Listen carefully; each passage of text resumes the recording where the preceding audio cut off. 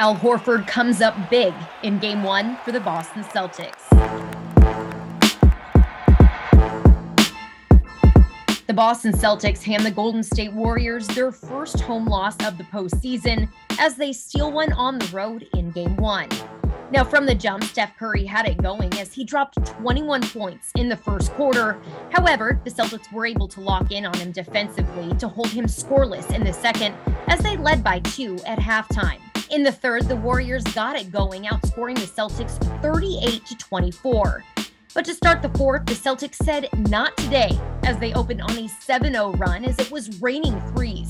And Al Horford went on to finish with a team-high 26 points, 11 of which came in the fourth quarter alone, as the Celtics closed out with a 120-108 finish to take a 1-0 series lead against the Warriors.